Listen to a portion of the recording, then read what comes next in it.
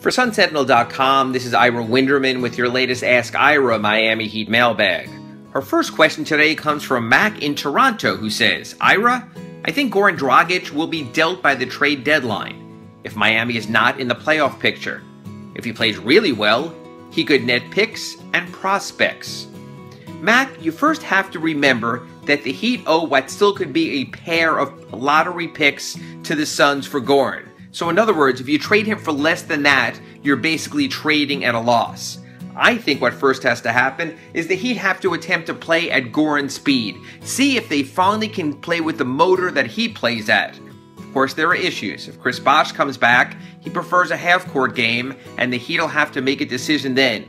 But I think the Heat still have to try to do everything they can to see if they can make the Dragic experiment work. Remember, you can always hide him defensively, especially if he's playing alongside Josh Richardson or even Justice Winslow, who are capable of defending opposing point guards. Our second question comes from Daniel in Miami, who says, do you think that if the Heat would have known they weren't going to re-sign Dwayne Wade, they would have given Joe Johnson a contract to stay in Miami? Daniel, I think the Heat might have, but I do not think it would have been the 2-year deal that Joe Johnson received at $11 million per year from the Utah Jazz.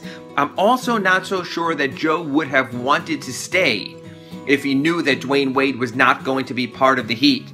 I think the ultimate reality is Joe right now is more of a secondary scorer, if even that. So he goes to Utah, he gets to play alongside Gordon Hayward, at least till Gordon addresses his free agency after the coming season.